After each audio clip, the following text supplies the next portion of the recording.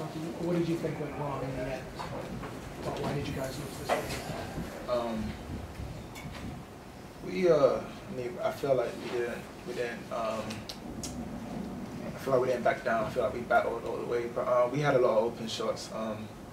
We practiced this. We knew we was gonna have open shots. It was just the mental toughness to knock them down. That was all it was, really. What does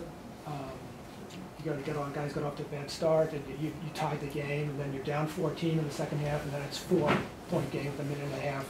What does that say about you guys that you kind of keep coming back? We're tough, man.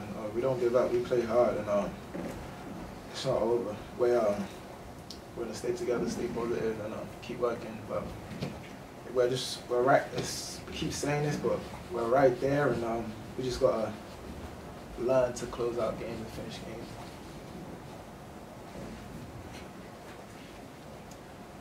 You see with your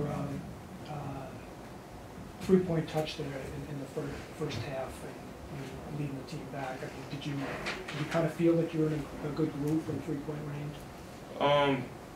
Kind of saying shoot or shoot. So actually, I got off to an 0-3 start, I believe. But if I'm open, I have confidence in myself. My teammates have confidence in me. So I try not to take contested shots or bad shots. And if I'm open, I try to just get my feet set and let it fly. I wasn't really hunting shots, but when teams go zone, it's easy for especially the guards to get open shots. So. What did you think when they changed the starting lineup for the game? You're on the bench and they got 3 freshmen at the start. I loved it, honestly. Whatever we need to do to get a win, we'll do it. And hopefully we can figure out how to get better starts and then to carry it out when we get some subs in. So we're still just trying to find that perfect lineup to get off to a good start. So I know eventually it'll come to it. Okay. And again, this is another tight loss. I mean, is it taking a toll on the team, do you think? I know you guys want to stay positive, but it's tough to lose close games all the time. It is. I wouldn't say it's tough to stay positive. It definitely it hurts, but that's the thing about basketball. It's the beauty of it. You got another game in a couple of days, so you kind of just gotta let that one roll off and focus on the next one. And the next one, if we get a win, we'll be in totally different spirits. So it's important to just focus on the next game, next task at hand, to try to get a win streak started. And how'd you feel about wearing the throwback uniforms to the Final Four team? It was fun. It was definitely fun to honor the alumni. It was cool. I like the jerseys. They look nice. Just tough we didn't get the win tonight. So it matters. Anything else for these two? Yeah. You mentioned the early struggles, shots just weren't falling. What were some of the issues that you guys noticed, and what were some of the adjustments that you made as the game went on? This is not anything complex. It's just simply we missed shots. We took them. They were open. We shot them in rhythm, but some of them just weren't falling. Some of them did, and just didn't make enough of them. I thought it was another game. We competed and we fought and played hard. Another great crowd. We loved playing at home, and unfortunately came up on the wrong end again. And it seems like the last few games have kind of been the same type of mistakes and free throws, missed shots, and going 7 for 35 from 3 wasn't ideal. But we knew coming in that they were going to play 1-3-1 zone. We knew exactly the shots we were going to get. We knew they were going to be wide open, and it was a matter of just stepping up and knocking them down. And we obviously missed too many of them, but give them credit for sticking with it. And first half we diced up the zone, and second half we didn't. You changed the lineup for today and put the 3 freshmen in and sat I think the 3 seniors there. Or yeah. 3 seniors and a junior. Why did you decide to do that? The last probably 2 weeks of practice, our white group, which is our second unit, which is mostly freshmen, 4 freshmen and sophomore, had been winning a lot of the drills.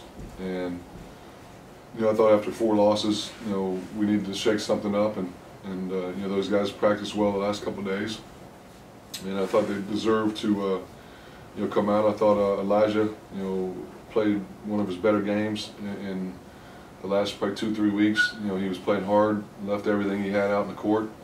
You know, was all over the boards. He was great defensively, and you know, those guys will continue to get better. They've had great attitudes. They've come to work and practice, and you know, it was a good game experience for them. Then you guys got off to a slow start there. It was 12-2, and then you went back to the other guys. Yeah, it was you know, 4-2 in the first war. You know, we missed some, I think 3 layups. You know, could have been up 6 easily. And then the second war, we were down 18-7 going into that. You know, we had subbed prior to that, you know, with a couple of those guys. And then, you know, start the second half. You know, anytime you have the ball to start the half, you want to come out and execute and get a basket. And you know, we lost that war 11-4. You know, and that kind of set the tone for the second half. And you know, when you do that, you're continuing to battle uphill. And you know, we got it close. You know, late. We got a couple stops, but couldn't come up with a rebound. You know, didn't close out to their best shooter hard enough. You know, gave a drive with an and one. You know, and you know, when you get close like that, you got to capitalize and come up with big stops. Do you take anything positive in that? You know, you rallied in the first half to pull even, and then you're down 14, and then you're down 4 with a minute and a half. Yeah, our guys are always going to compete and fight. You know, that's what I like about them. They're gonna battle, and you know, they got great attitudes and, you know, say the right things. But you know, it's a matter of stepping up and doing it, and individually and as a team. And you know, when you fight that hard to get back into it, and you know, that's when, you know, someone's got to individually just come up and make a play, get a big rebound, you know, get a big stop, get a steal, and go down and finish it. And you know, we didn't do that. And you might be tied for 7th now in the standings. Are you worried you're going to get stuck playing at Vermont in that first round, or is it still too early to think about it? Well, it's still too early. I think, you know, you have 6 games left, and you know, we could easily win all 6 of them. But you know, they're all going to be close games, and you know, like I told our guys afterwards, individually, every guy in the room has to step up and make 1 or 2 more positive plays, you know, per game. And you know, when you do that, you know, it's a completely different change of, you know, wins and losses, and mindset and attitudes, and you know, the way this league is, you can win on any night and you can lose on any night. So there's a lot of, you know, basketball left to play with 6 games, but you know, the urgency's got to be there for 40 minutes, and you know, you can't play for 35 or 36. You got to play for the whole 40. Anything else? Coach, going back to the lineup change, did you see enough in you guys to bring that lineup out again for the next game? Well, I think, you know, once we watch tape, we'll go back and look at it, and you know, I'm up for anything, like practice-wise, and you know, if we feel like someone else is competing harder in practice, you know, we'll make that change. And you know, it's almost to a point where, you know, guys are making the same mistakes that we've been making. And you know, I told them, like, you know, I like to give our guys freedom. You know, let them play with freedom, shooting the ball, you know, playing, and you know, at some point, you know, I might need to change a little bit on that end, and you know, control things a little bit more. But you know, we got to just come back. You know, tomorrow we're going to be off. We got to come back Monday, get ready for Mass Lowell on Thursday, and you know, thankfully it's at home, and you know, find a way to win.